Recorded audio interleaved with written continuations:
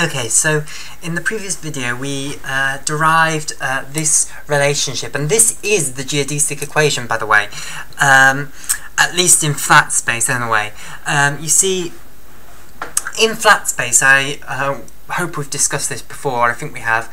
In flat space, it's possible to find a coordinate system. This is the definition of a flat space, of one in which it's possible to produce some coordinate system. You can lay the coordinates however you want, produce me a coordinate system such that everywhere the metric is equal to the Euclidean metric, and that's a flat space. In curved space, it's not possible to do that. It's only possible to get a coordinate system which, incredibly locally, under infinitesimal sizes, converges on being the Euclidean metric.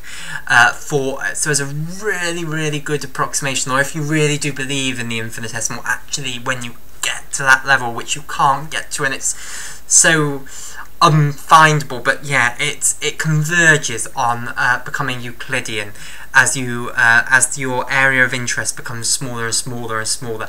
And in general relativity, that's actually the equivalence principle, that under very small little hypervolumes of space-time, your coordinate system can take the form of a coordinate system that in special relativity. Anyway, so back to Riemannian geometry. So if your space is flat, then you'll once again, you start off with the usual situation. You start off with a coordinate system, which we'll call the x-coordinate system, and that has a metric tensor field on it. If you can find me a coordinate system, a y-coordinate system, such that when you transfer the metric into the y-coordinate system, and again, watch the Digital University's .org playlist on tensor analysis if you don't know how to do this. But the way that you transform the metric tensor is, okay, yn differentiated with respect to I. Oh no, what am I doing? No, it transforms. No, I'm doing it wrong. It transforms like a covariant tensor. So it's going to transform like, how is this going to work? So we're transforming it into the y-coordinate system. So we need to have xi differentiated with respect to u, xj differentiated with respect to v, gij, and that's the metric in the x-coordinate system, and this will give us our metric uv relative to the y-coordinate system, x-coordinate system. So if you can find me a coordinate transformation, by the way, these are this is the fancy notation, well, the simple notation for this. So you need to know the y-coordinate system as a function of x, and then you can work out the inverse, the x-coordinate system as a function of y, del yv. So if you can find me a coordinate system in which, when you transform the metric tensor, it becomes, if we're talking about just in two dimensions, the Euclidean metric, which is Kronecker delta uv, then you're in business. Your space is flat.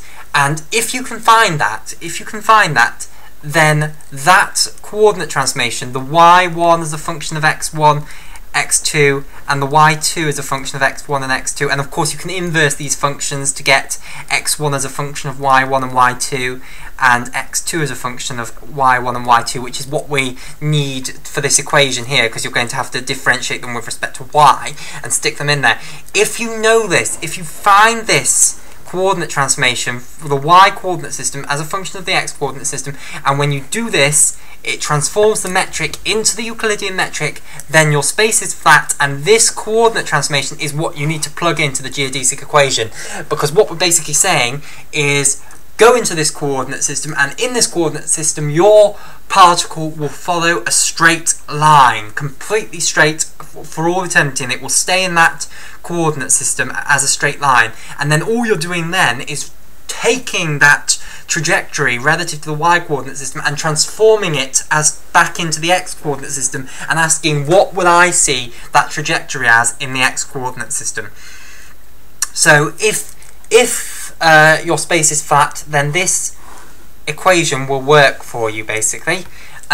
You just need to know what that coordinate system with the Euclidean metric is. And we're going to now, in the next video, discuss how this generalizes, how actually you don't even need to know this y coordinate system. You can do it just with the metric tensor relative to x.